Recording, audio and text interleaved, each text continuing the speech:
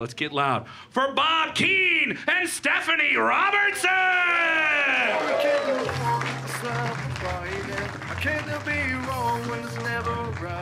Okay, who wants to go first, guys? I will. Stephanie starts it off. You guys know the drill. Back to the front. 3, 2, 1. Bob Keane is like family to me. Yeah. He's like the uncle my cousins would warn me about. Bob, you look like you would reach into my pants, not for pussy, but for spare change. Yeah. Give it up for Horry Gilmore. Loving the outfit, Steph. I really am. Does that come with 5 cats, a rope, and a stool? You have a gay twin brother, and you still dress like that. Your outfit looks like it comes with divorce papers. Okay, Yeah, well, you look like you wear Fisher-Price thongs. You look like you're not allowed at a Fisher-Price, all right?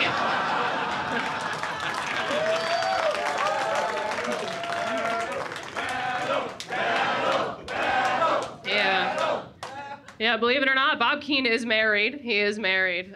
He's broke and he's married. Can you believe it? Yeah. The hardest part about his wedding was convincing the driver to write "just married" on the back of the Uber.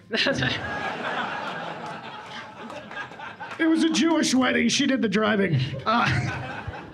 You look like the girl from Taken if they named the movie Left There.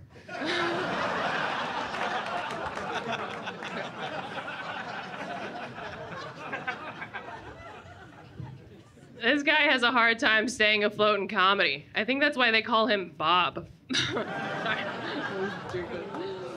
was stupid. Good one, Anne Hackaway.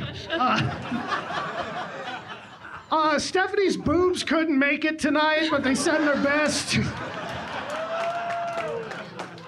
Stephanie's tits are a lot like God. They don't exist, but we all feel better pretending they do.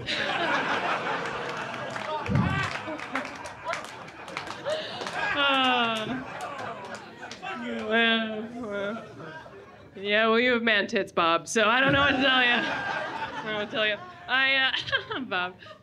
Bob actually used to have a much nicer body. He used to have like a swimmer's body. Yeah, but now he stays out of the water once he found out the Little Mermaid's black. Yeah. Bob Keane, more like Bob's not too keen about these black folk moving into the neighborhood. All right. In the first scene of the movie, she no-call, no-show to gig. She's been black the whole time. Stephanie pokes holes in condoms so she can still swallow. The only time she ever pulls a dick out of her mouth is so she can call the cops on an immigrant. Bob, you look like you can tell me about all of the wars you would have been too scared to fight in. Will rise again. Yeah, if there's a Blue Chew around. Okay. Fuck you, Snow White trash. You've had more open mic comics inside you than a bar on a Tuesday. Everyone gets 4 minutes and it's never good. But hey, she has a boyfriend, but don't worry, fellas, she's taking reserve spots for next week.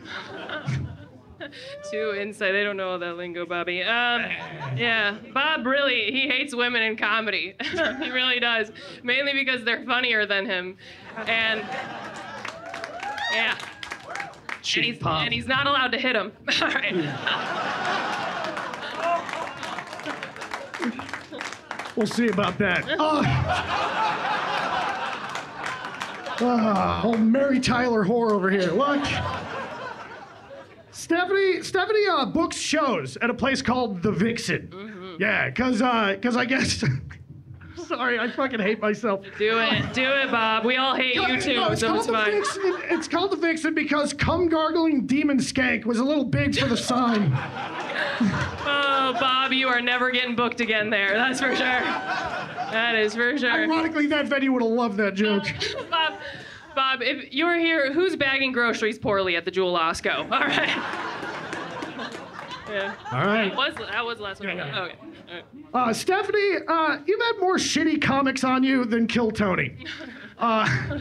She was on Kill Tony. It was so bad they renamed the show Kill Yourself. Oh. This guy gets it. Yeah, I'm gonna let him sit in that bomb. Go ahead, yeah. All right, that's a battle. Here we go.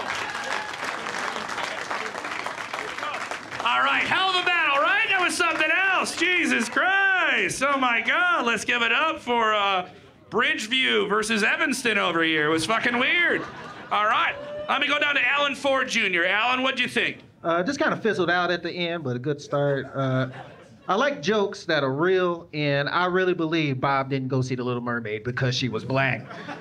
So I'm gonna go ahead with Steph video on this one.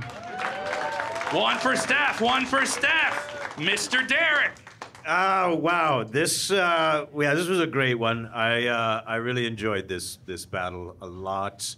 Stephanie, you look like you just got kicked out of an indie band, and Bob, you look like you're 5 years away from selling out Woodfield Mall as Santa Claus. So That's a lot coming from a guy who sounds like Donald Trump on Xanax. No problem. I like it. I was gonna vote for you. I really was. And you got to be smarter about these things, Bob. I was gonna vote for you too, Mr. Trump. I am gonna give it to Bob though. I like Bob Daddy on this one. I'm giving it to Bob. One for one, Katie Kincaid. Man, this was so fun. Guys, give it up for them. That was a great battle.